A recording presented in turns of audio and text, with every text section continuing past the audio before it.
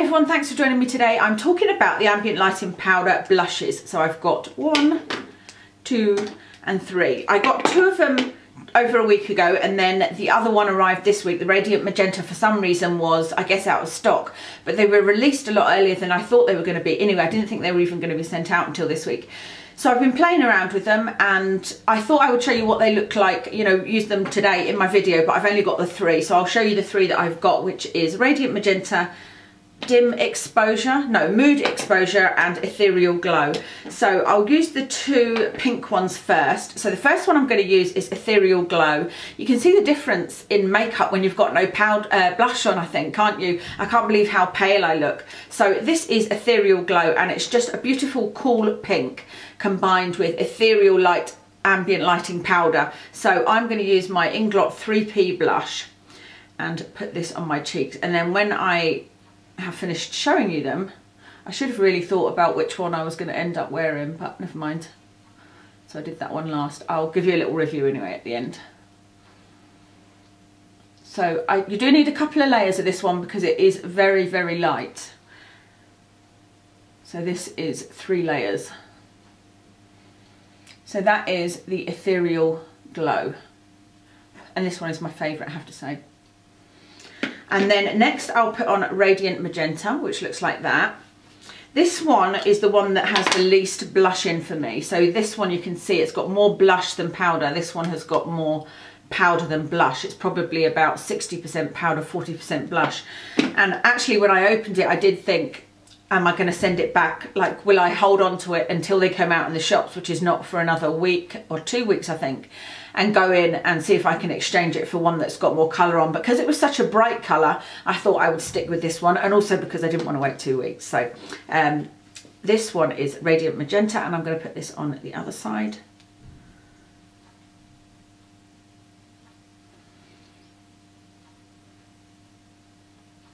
So that's just 2. I don't think we need any more than 2 with the Radiant Magenta because it's actually quite a strong colour, as you can see. So that is Radiant Magenta on this side and Ethereal Glow on this side. So you can see the difference, that that one is a lot stronger because that one was just 2 layers and this one was actually 3 layers, wasn't it? So what I will do now is just dust off this one, put some mineral foundation over the top, and then we'll do Mood Exposure. So I've blanked that one out again, and the last one we're going to use is this one, which is Mood Exposure, and I'll just dust off that brush. This one is more like a plum colour, but it doesn't, I don't think, come up plum on the cheeks. And this one is mixed with Mood Exposure, which is a kind of lavender colour, the ambient powder. So you only need 1 layer of this. As you can see, it's pretty strong. In fact, that's probably even too much.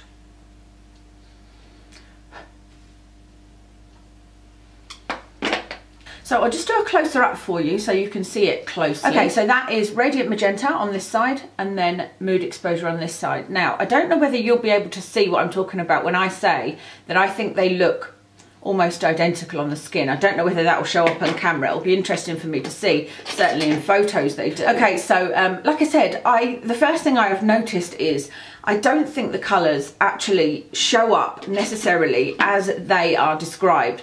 So the Ethereal Glow is probably the one that does show up as close to the colour as it should. You know, I think this does look like a bright pink or a light cool pink on the skin. These 2, however, I don't think, looking at my cheeks, that looks like a magenta colour, even though I can clearly see it is, but I think mixing it with the radiant light, it just comes off.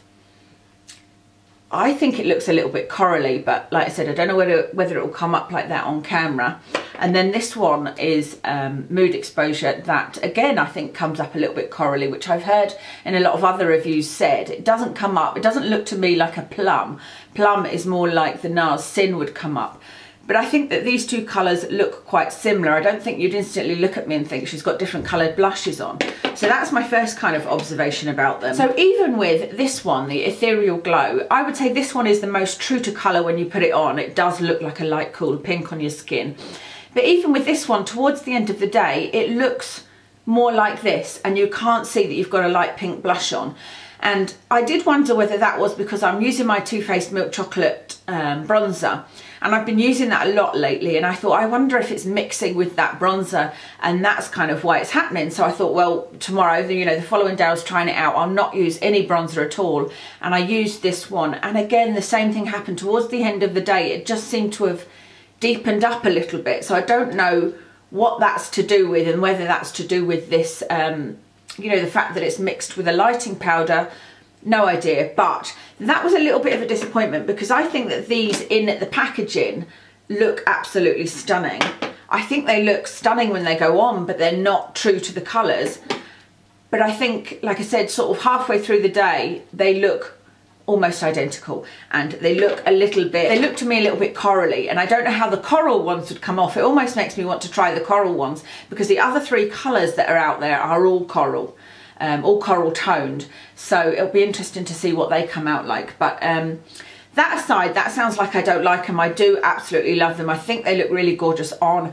There's a very, very light highlighting side to it, so that's what I do love, because I thought that they might be too kind of sparkly, too glowy, but they're not at all. It's very, very subtle, and I think it does just give a bit of life to your face. And the difference to me in my face between when I didn't have any blusher on and now is massive. So I will really enjoy using all of these, but I think I'll probably use this one the most, even though it doesn't show up very much, because it's my favourite colour, and this is the type of blush I would go for.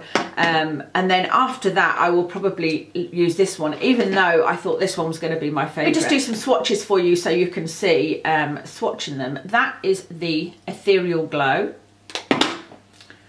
Next is Radiant Magenta. That's really kind of messing them up, you can see, really combining them. And then this one is Mood Exposure.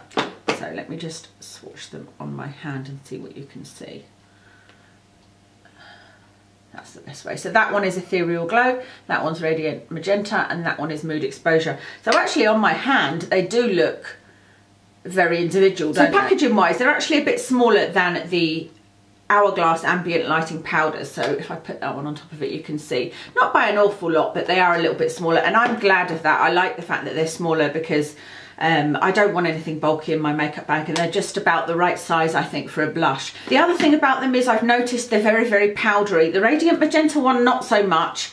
This Ethereal Glow, very, very powdery, and this one is a little bit powdery as well, the Mood Exposure. They are available now on the Space NK website, so you can order them online, but I don't think they are in the shops until, in fact, I know they're not in the shops until Thursday, I think it's the 27th of February. That's what the lady told me, because they're having a big event that you can buy tickets to, etc., to kind of release them. But you can order them from the website, and I got them delivered, so I'm assuming you can get them delivered just now. And in fact, one of my viewers left a comment on the other video that I did about the release date, saying that she has one as well, and they're £28. So I thought they would be about £25. £28 isn't too bad, I don't think, considering these are 38 and these are a little bit smaller, but not a huge amount. I guess that's everything. I'd be interested to know what you guys think. Like, can you see that these are different colours on my cheeks just now, or do you agree with me? Do they look like the same colour? Because maybe it's just my kind of colour blindness, because there's some things, like in the Urban Decay Naked palette, the Naked 3, the Black Heart, I can't see what's great about that colour, and everybody loves it. What else? In the Lorac Pro palette, there's a purple that just looks black to me. So I wonder if it's just I wonder if I've got some sort of problem looking at colours, you know. And I know everybody looks at colours differently, but I'd be interested to know if you guys think these look completely different, because this one is Radiant Magenta, this one is Mood Exposure. So I'd be interested to know what you guys think. And let me know if you've bought them and what you think of them. And like I said, I do love them. I'm just a little bit disappointed that the colours aren't as true as what I expected them to be. But I do love them. I'm going to keep on using them, and I love that I have them in my collection. I'm not tempted to buy the other three, simply because they're coral, and I feel like I'm getting coral from these. I'm getting a coral effect from these. But I will certainly be having a look when they're out in the shops and going and swatching them, and I might well buy another one. They are something that I would be happy to treat myself to. Thank you so much for watching. I hope you enjoyed that. If you are thinking of buying them, I hope that that was some useful information for you. I hope it wasn't too negative, because I do love them, and I think most people out there love them as well. So let me know how you get on if you buy them, or if you have already bought them, and I will speak to you again very soon.